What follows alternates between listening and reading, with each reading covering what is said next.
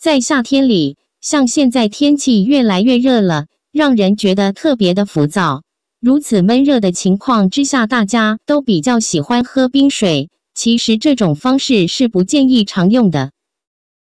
因为这些做法对我们的人体可能会造成一定的伤害，尤其是对肠胃的损害会特别严重。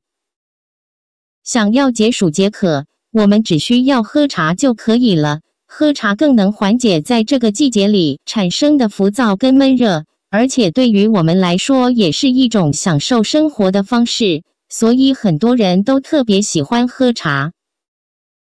花茶当中在夏季应该多喝的就是菊花茶了。虽说菊花是很普通的一种花，但是它的功效却一点不普通，因为它除了口感比较好以外，在这个季节里喝上一壶菊花茶，还能够有着很好的养生效果。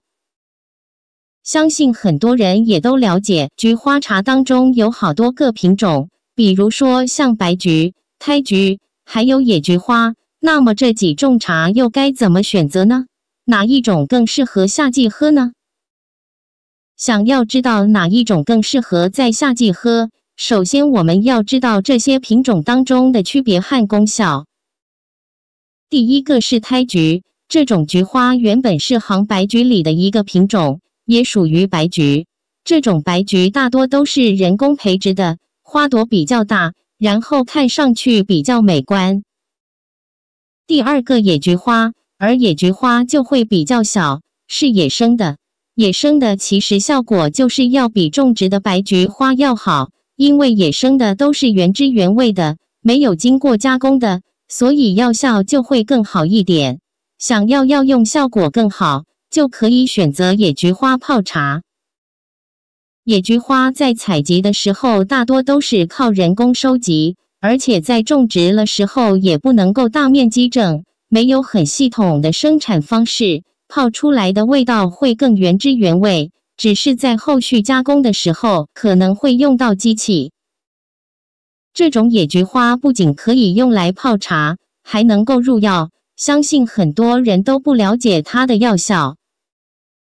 因此在选择夏季饮品的时候，可以考虑到它的药效来进行选择。如果是想要用到菊花的功效，那么可以选择野菊花，这个效果会更好一些。菊花的功效，菊花茶的品种比较多，如果想要选择的话，可以根据个人需求来自我选择。白菊花在日常生活中还是比较多见的，而它的功效则是能够帮助保护我们的眼睛，长期喝的话，会让我们的眼睛能够保持在很好的状态，不容易出现衰老的现象。野菊花则是能够帮助我们降低血压和消炎解毒，让我们能够很好的控制血压，不会容易引发其他的病症。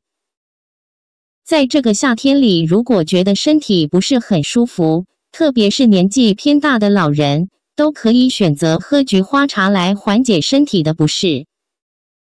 因为野菊花在农村或者是郊区采集比较方便，即便是不花钱就可以弄得到，自己采集、自己加工会更有情趣，而且也能够保证健康。相信看到这里，对菊花茶的选择也有了相对的了解。从这些了解当中也看得出来，菊花茶在功效上其实差不多，品种之间差别不是很大。在选择的时候，可以从口感和味道上做选择。总结来说，不管是白菊，还是胎菊，又或者是野菊花，对人体来说都是很好的食物，平时都是可以适当的喝点。